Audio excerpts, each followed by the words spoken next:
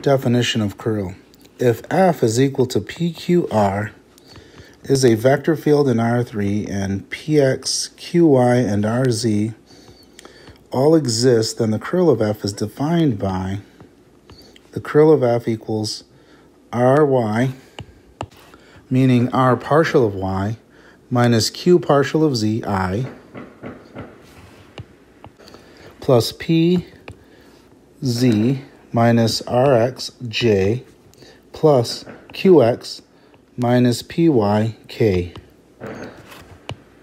Note that the curl of a vector field is a vector field in contrast to divergence.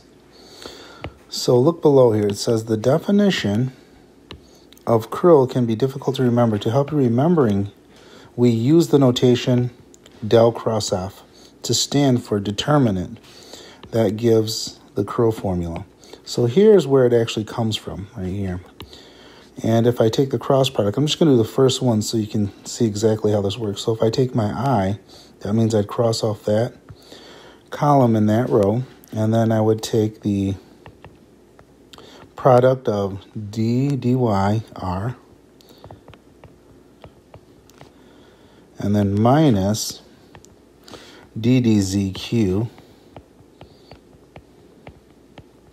and that's really just ry minus qz. And if you look at the first one here, that's exactly what we see there.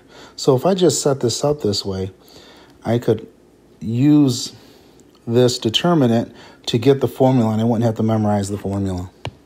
The biggest thing to pick up from here is realizing del is equal to d dx, comma, d dy, comma, d dz.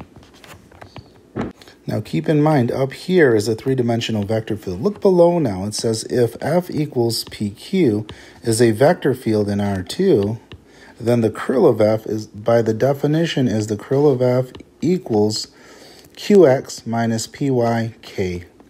Because this is a cross product here, and the cross product is in the XY plane, it's natural that when I do that cross product, I'm going to get vector K.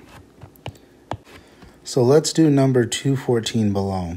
So what I'm going to do is I'm just going to set up all of these QR, QZ, or I'm saying RY, QZ, and I'm just going to set those all up on the side. And I'm going to put them in order of the formula here, and that just helps a lot more that way. So remember here, if I'm doing number 214, this is P, oops. This is Q, and this is R. And you might want to write those out to the side somewhere.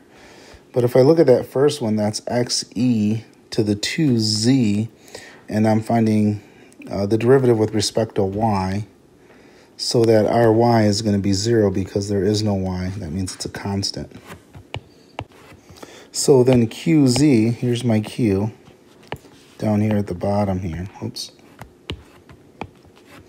And my QZ then is going to be y squared cosine z. And then my PZ here is going to be 6xyz. And then Rx, that's going to be e to the 2z.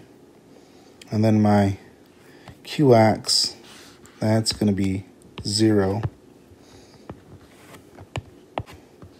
And then the PY, that's going to be 3xz squared. So then the curl of F is going to equal, and I'm just going to use component form here, my RY, which is 0, minus my QZ, which is y squared cos z. And I like that I just put them all in order so I can just go right down the list here. So then the next one's going to be 6xyz minus, and then that's going to be e to the 2z. And then the last one then is going to be 0 minus 3xz squared. So there it is.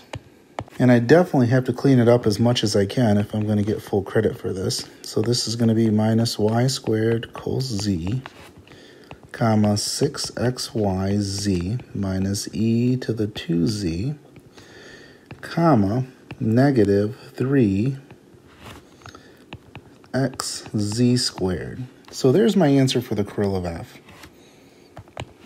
So there we go.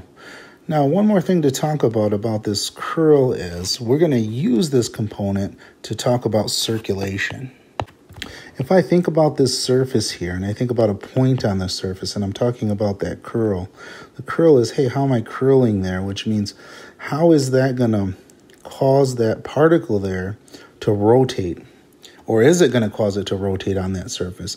That vector field affecting that point, or a particle at that point, is it going to cause it to rotate? And that's what we mean with this curl. Now, again, this is going to be the nice component that's going to really bridge the gap between Green's circulation form and Stokes' theorem. So that's the beauty of this too, and that's where this component's going to come in handy for us later.